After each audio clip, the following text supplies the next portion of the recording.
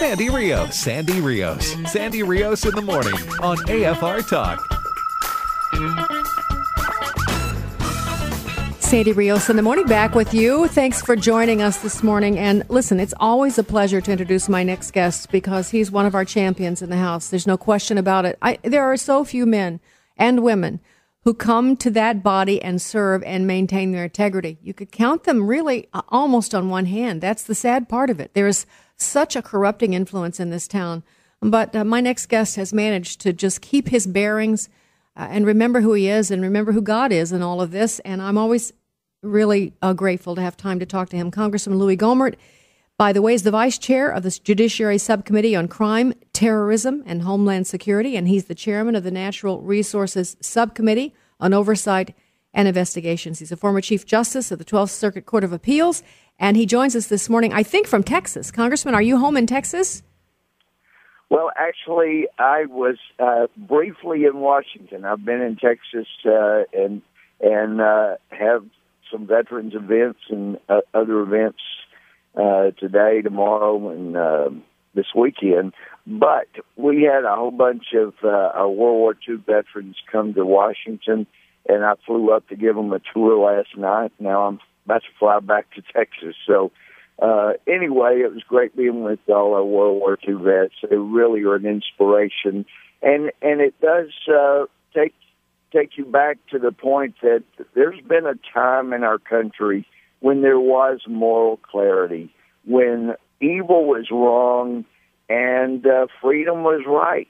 And we didn't give up our security, or we didn't give up our freedom to buy security, but we were willing to fight the evil forces. You go read or listen to the radio address that Franklin Roosevelt gave. He prayed for like 9 minutes, something like that, and he called the forces we were fighting against evil.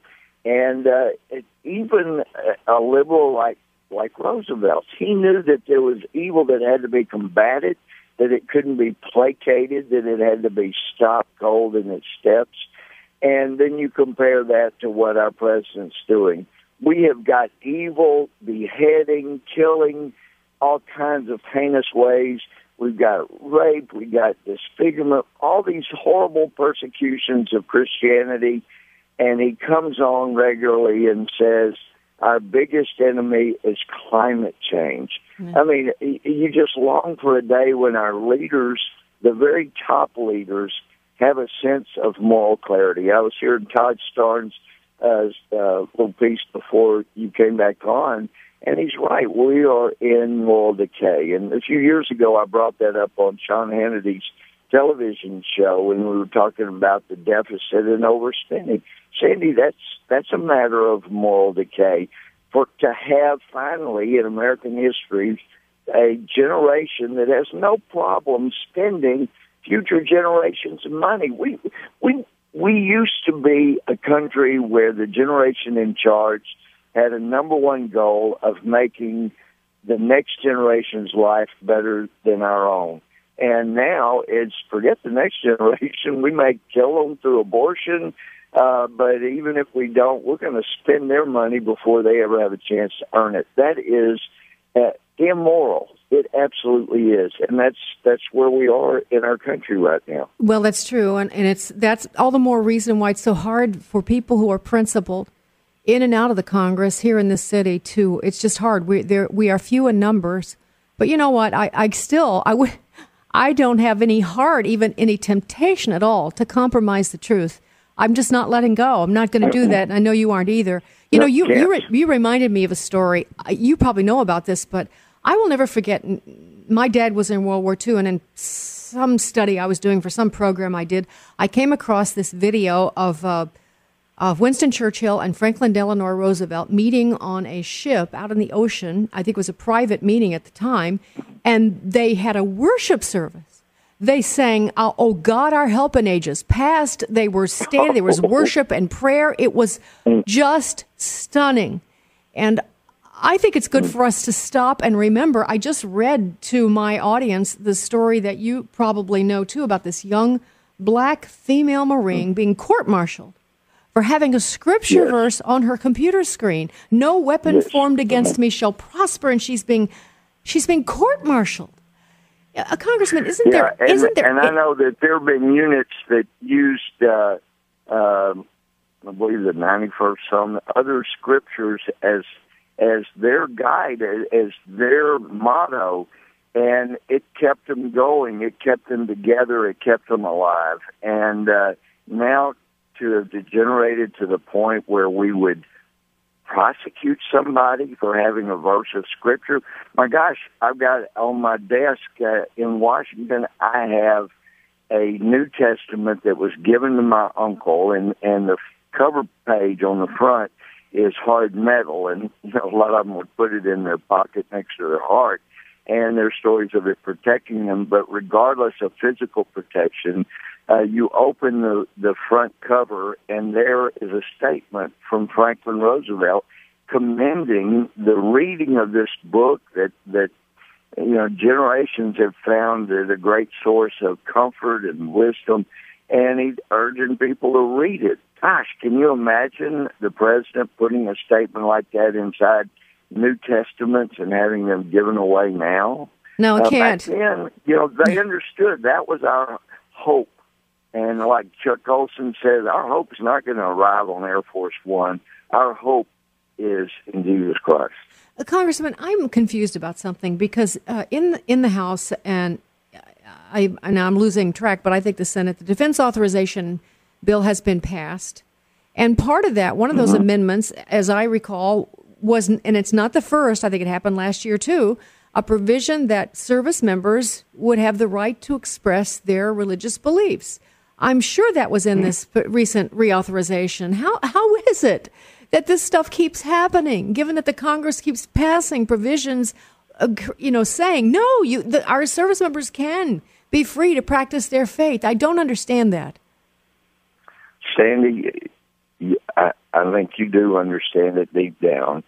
But the truth is the military seeks and gets all of its direction, formally or informally, from the commander-in-chief. If there is a practice that keeps happening that the commander-in-chief doesn't want to happen in all of the vast numbers in the military under his command, he would change that. He has the power to direct it.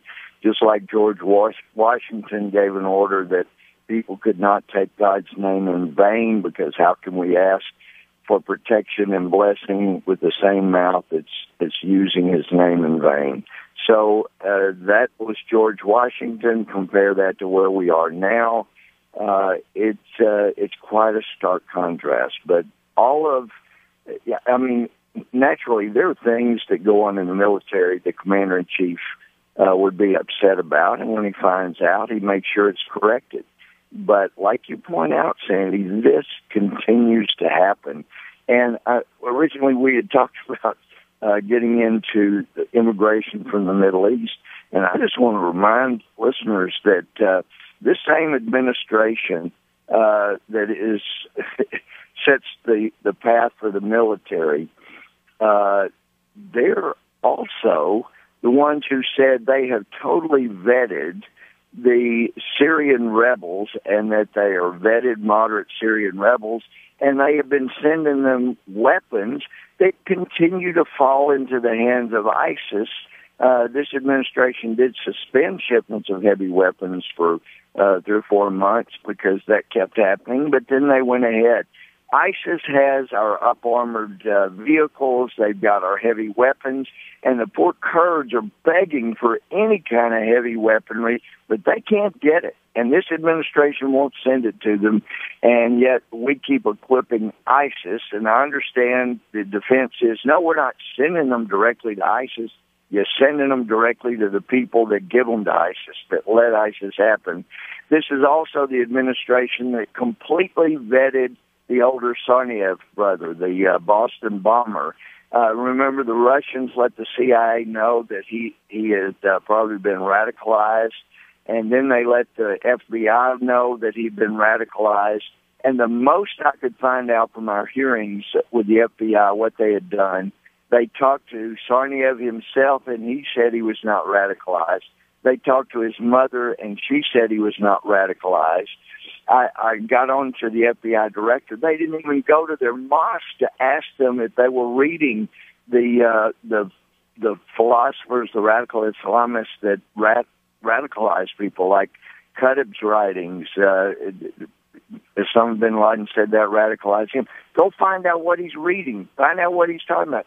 And anyway, it turns out the only trip they made to the mosque that these guys were attending was in their outreach program to partner with them. They weren't seeking to vet Sarniev at all. As a result of their pitiful vetting, there were people that died and were wounded at Boston.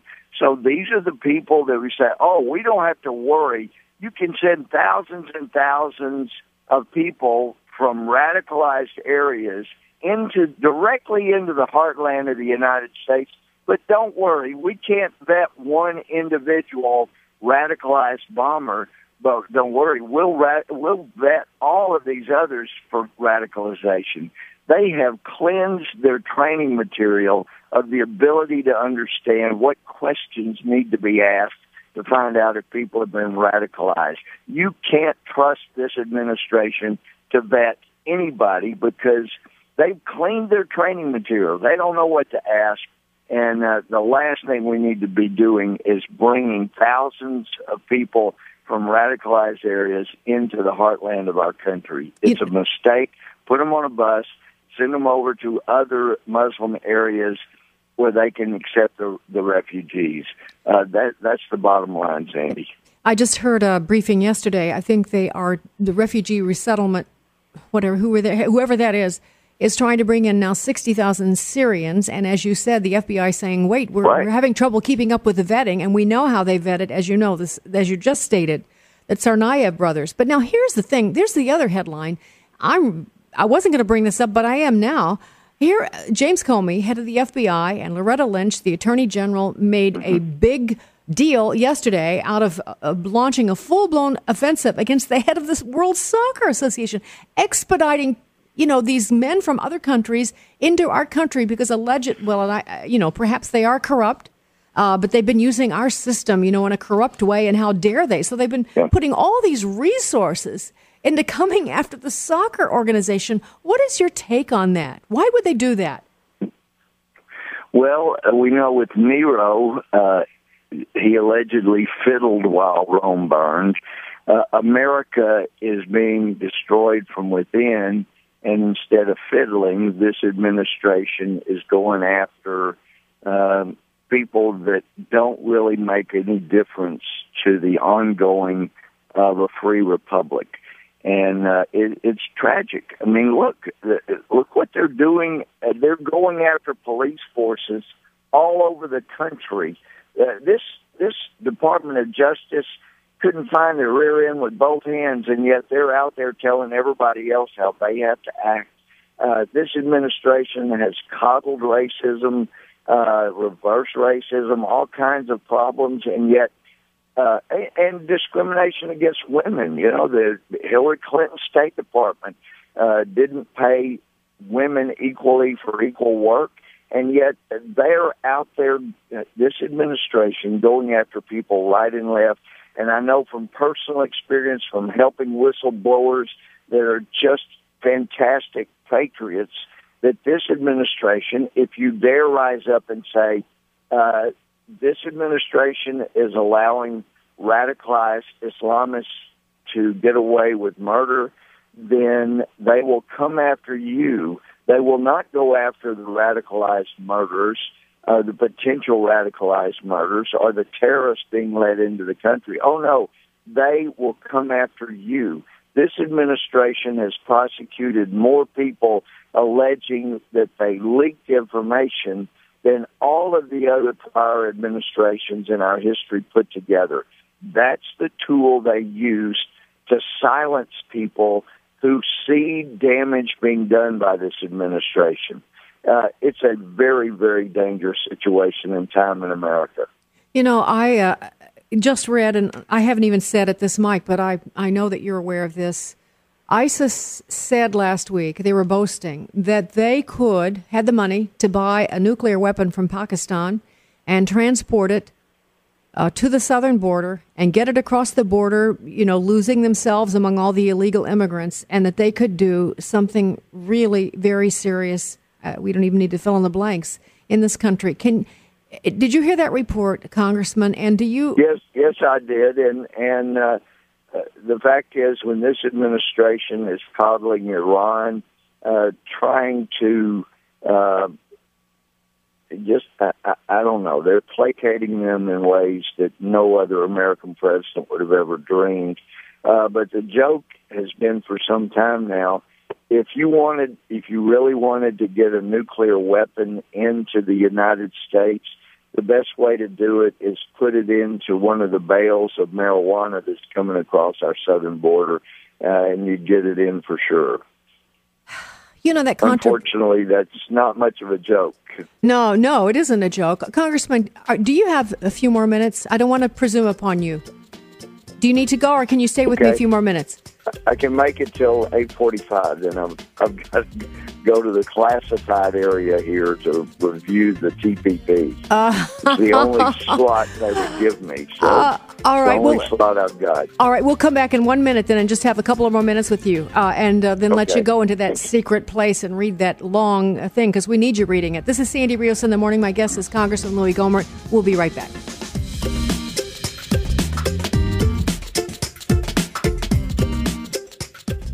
AFA has been a proud sponsor of 8 Days of Hope.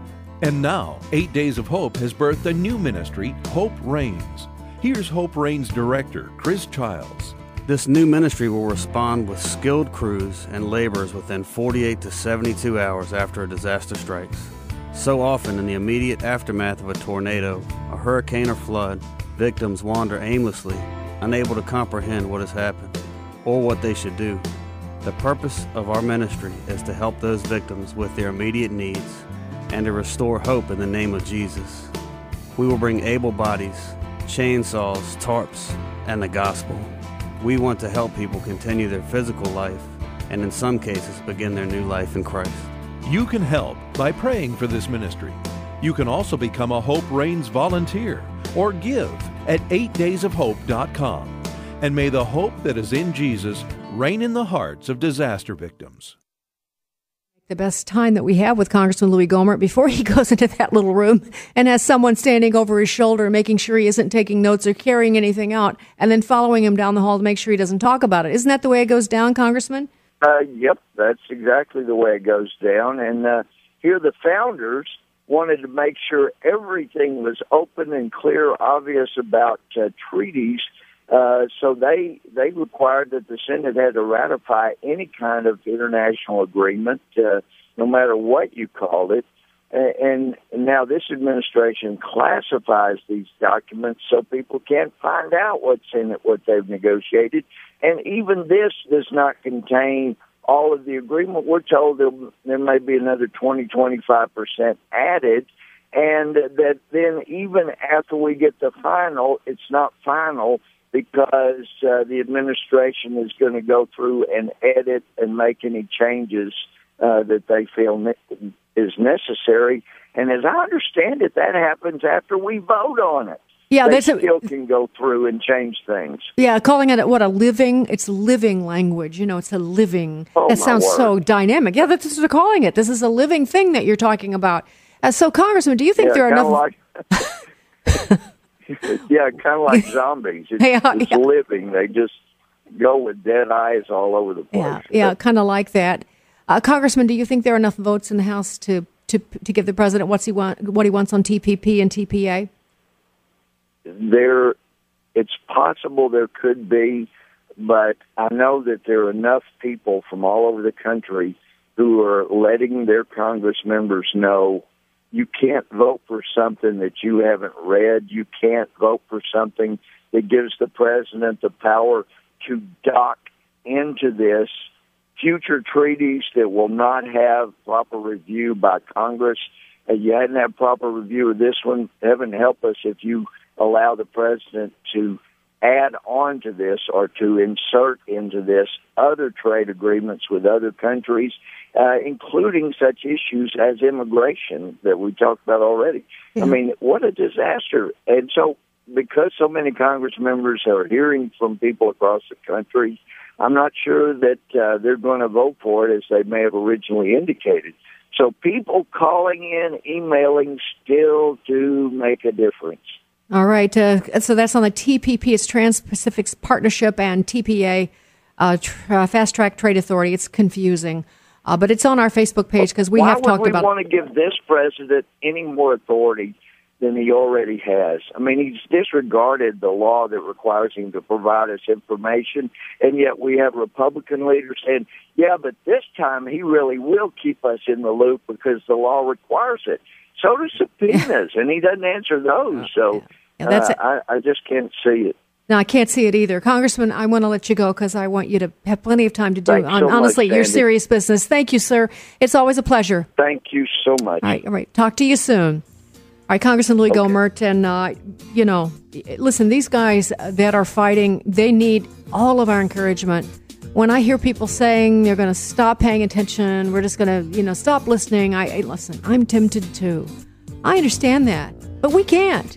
We can't because there are people up here fighting left and right, and they need to know that Americans are standing behind them. All right, so don't quit. Don't give up. As Winston Churchill said, never give up. Never, never, never give up. Sandy Rios in the morning on AFR Talk.